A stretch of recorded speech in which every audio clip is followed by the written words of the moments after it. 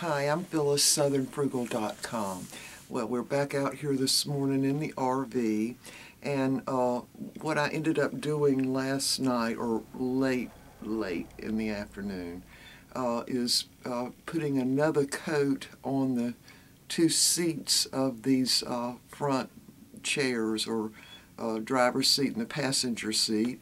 And so I've used a whole bottle now of the little leather paint, and I've got one bottle left. So I'm going to go ahead this morning and put another coat on the whole chair, and then we'll see how much paint I have left. And the other thing I've already done is I sanded a little bit on the table late yesterday, and this morning I've sanded again, so that's really ready to stain. I've just got to clean all the dust off of it. And so the next project, or the thing that we need to do next, is to hang the TV, or put the, whatever you call that, mounting whatever, up on the wall over there, and we need to find a stud. Now, I know that the studs are a 2-inch 2x2s, which are really not 2x2, they're like 1 3/4 or something like that. So anyway, we've got to find one on the wall over there, and it's not easy because apparently the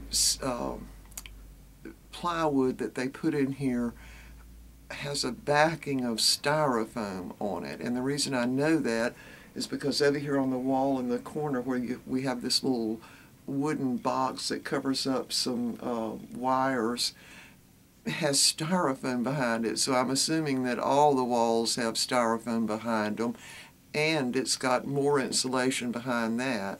So I know this thing is super insulated, because when I came out here this morning, now we don't keep the furnace on in here at all because the pipes are already winterized. So I came out here this morning and the sun had barely come up, and it was 54 degrees, and outside I'm sure it was below freezing. So I was very surprised at that, really surprised. But anyway, I did have to go ahead and cut the furnace on because we need it, you know, at least 65 degrees in here to be able to do the table and put the paint on. So anyway, I opened up all the shades and everything so the sun's shining in. So it's nice in here now. The temperature up on the wall says it's 68 in here now, so that made me very happy. But anyway, so the next thing will be the mount for the TV. And it's a pivoting arm so that it comes out, and it will actually be over this window here on the back side. So we've got to figure that out. Now, there is a seatbelt connection on that wall, and we're both thinking that has to be a stud in there because they couldn't put that big a bolt in something if it wasn't a stud in that wall. And also, I think there's one down beside the window. So anyway, we've got to figure that out. I think that Mr. Bucky's going to have to figure that one out, because I looked at the instructions and I'm not real good at following instructions when it's like mechanical stuff. I'm not good at that at all at that. So anyway, that's the project for later on today. But in the meantime, I'm going to go ahead and get the stain on this table. Now, it's a golden oak stain, and I'm going to paint both of these chairs again, and probably will have enough for the third coat to go on maybe tomorrow morning. But anyway, I'm going to go ahead with that, and we'll just see in a minute. Alright, I can't tell from my screen whether this is in view or not. Hopefully it is. Anyway, so I've already sanded on the table using the 220 sandpaper. I just hit my head on that light. So now I'm going to clean this off. And I don't have a vacuum cleaner out here yet. So, and I don't want to have to bring one out here. So I'm just going to clean this off with a rag, and then I'm going to use a rag dampened with some alcohol. See? Can y'all see? Get all that dust off, and then finish wiping it with just rubbing alcohol.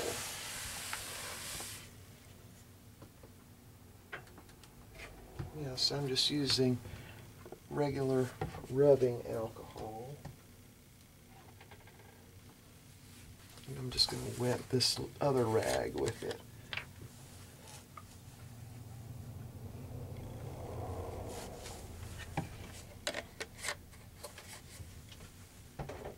Alright, and the reason I'm using the rubbing alcohol is so it will dry really fast and I can go ahead and put the stain on. Also, this will get off all of the little residue. Really better than vacuuming it off will do. Oops, sorry, hit the camera.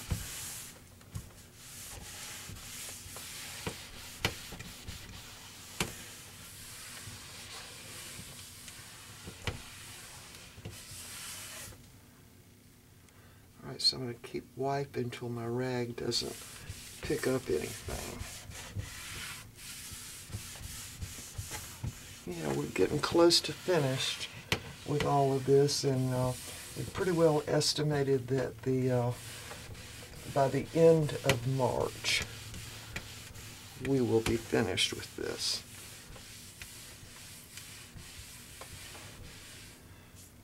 Alright, I'm still picking up a little bit of it, so I keep rubbing it.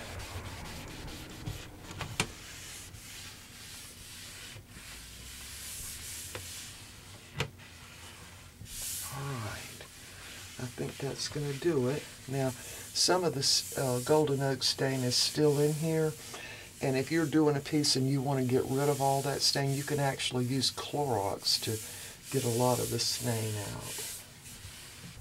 If you're staining it maybe a lighter color, but since I'm doing the same color, it really doesn't make that much difference.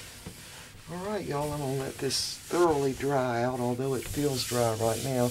Let it dry out for, oh, I don't know, 30 minutes, and we'll be back. Alright, we are ready to start staining this table. Now, I've put my little stain can in this little plastic. This is one of those date containers. We use them for everything, but it will be a throwaway after we finish this. So I'm just opening that can. I've already shaken up the stain a lot, so just got a little cotton rag. And we're just going to go to it with the staining. And this will be a wipe on and a wipe off. You just want to make sure you get all the area covered.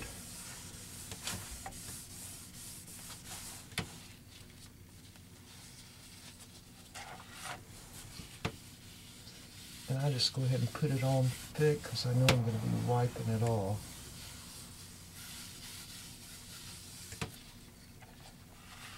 And this is golden oak, so it should match everything else. You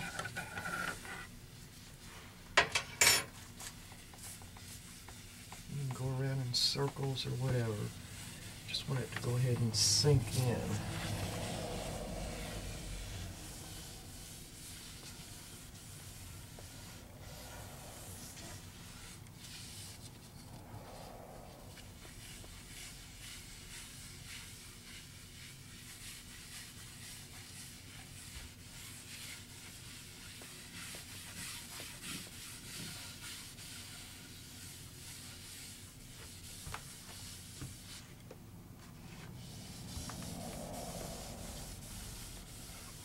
It's looking like it's pretty well covered.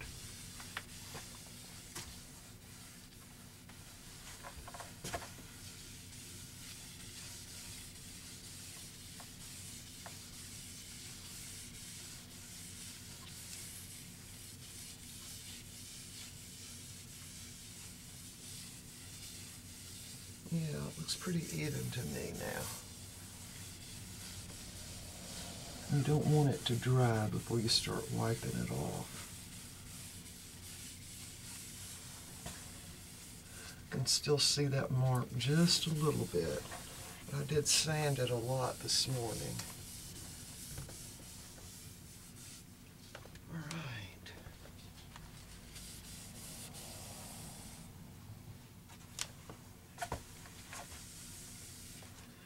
just going to go back and go down in one direction.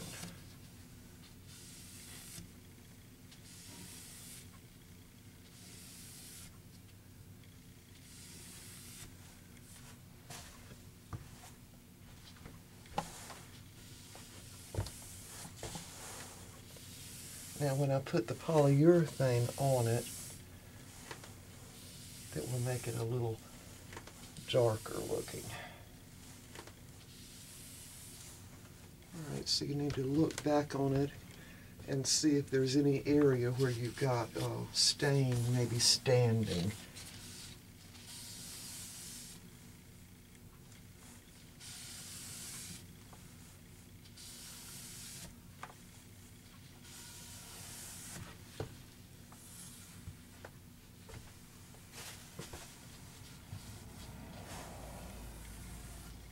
Alright, I think we've about got this.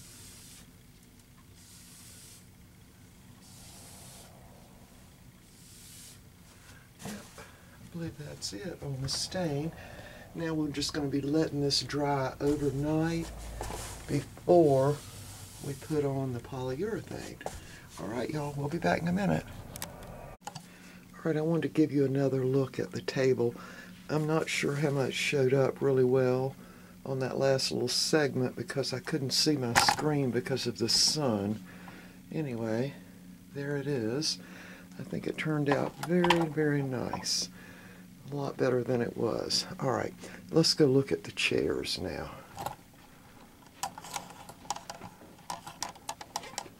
Alright, I've actually sat in this chair this morning, or this seat, and trying to get my, there. And it's doing good. But I am, see right there, need more paint in there. You know, and more in there too. But anyway, we're going to go ahead and get the next coat. The seat's already got 2 coats on it. The back's only got 1 coat on it. So we're going to go ahead with that. Alright, we'll show you what it looks like when we get that second coat on the back. I wanted to go ahead and record this so you can see this post, which is golden oak. See how close the table matches. Now the table doesn't have any polyurethane on it yet, but it looks like it's a good match to me. Alright, we'll see y'all in a few minutes. I wanted to come back real quick and say this about when you start staining furniture or like the table. Always wear the little plastic gloves. If you don't, it will get all in your fingernails and your cuticles and even the tips of your fingers, and it'll be a week before you can even remotely think about getting any of it off. Just always wear the little plastic slip-on gloves when you're putting on stain. I think probably everybody knows that, but I wasn't sure. So, alright, we'll be back in a little while. Alright, I have got the second coat on the back of each of these front seats.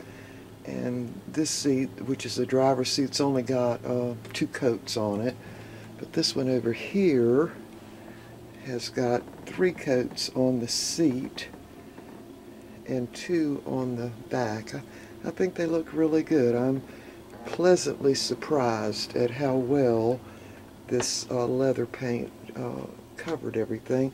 And I did sit in this one several times while it was dry a while ago and moved all around to see if the cracks would open up, and they didn't. So I'm very happy with that. And then of course the driver's seat looks much better, and I suspect the people that owned this before, maybe in the driver's seat they probably had some kind of cushion over it when they were driving, is my guess. Anyway, so the next little project, and it is going to be a little one, is I'm going to fix this little cubby hole here. Now, we bought a piece of wood at Lowe's. It's really like a tabletop to go over this area, and it doesn't fit down right back here, but Mr. Bucky says we need to leave that up a little bit so it can get air in there. And so I originally put some of the fake or faux